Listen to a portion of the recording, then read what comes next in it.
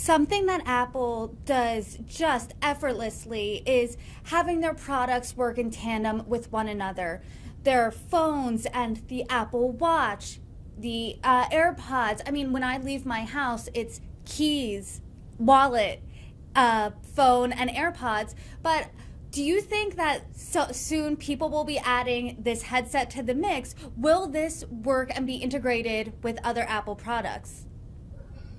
I think that's the idea. Like you said, Apple has always been very good at creating this seamless product ecosystem where devices just automatically sync up.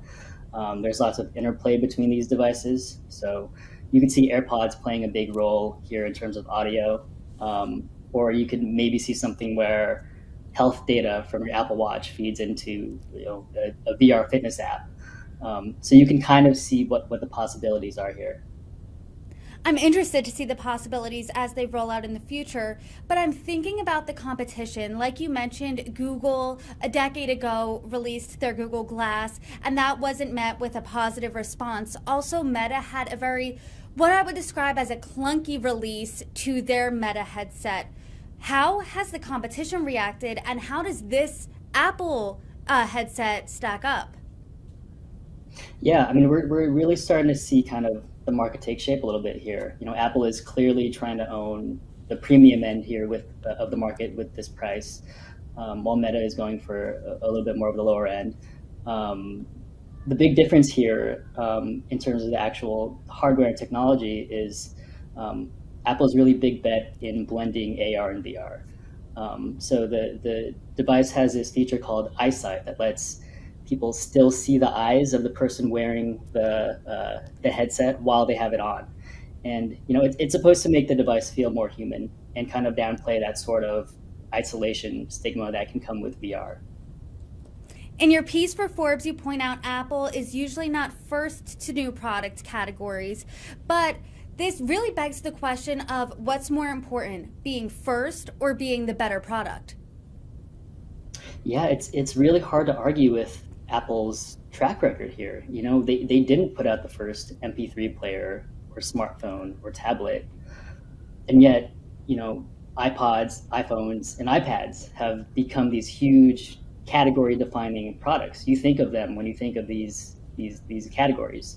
So history has shown that, at least in Apple's case, this strategy of quality over speed has been successful. And what has the response been so far?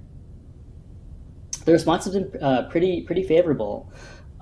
People seem to be very impressed and wowed by the technology.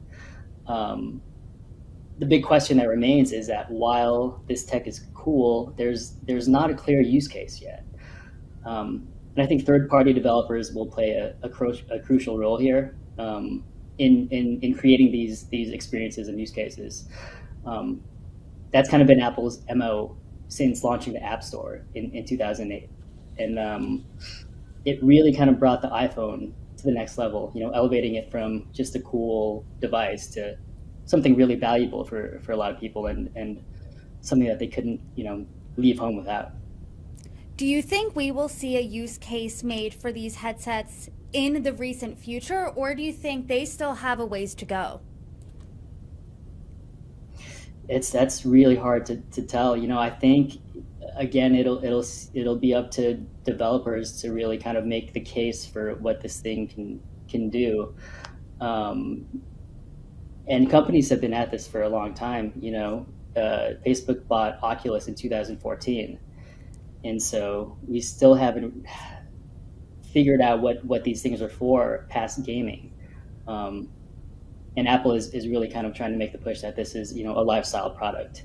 And so if it is a lifestyle product, we'll have to figure out what exactly it's used for.